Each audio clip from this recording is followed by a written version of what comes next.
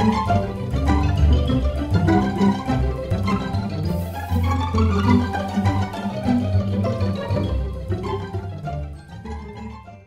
folks, we hope you enjoyed episode 1, which discussed dinosaur soft cells under the light microscope.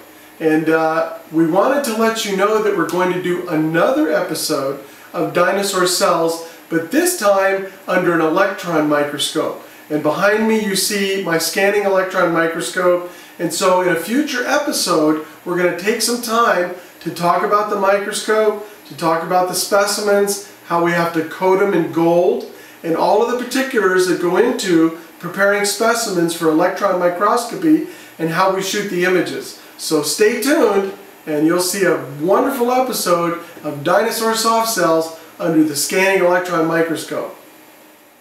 It can take upwards of 60 to 80 hours to prepare one specimen for electron microscopy.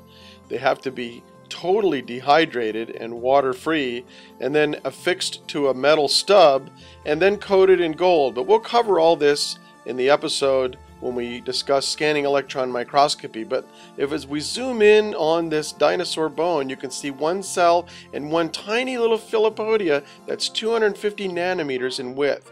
That's a 10,000 magnification. So stay tuned, we'll have a wonderful episode discussing dinosaur cells under the scanning electron microscope, and we'll look forward to seeing you then.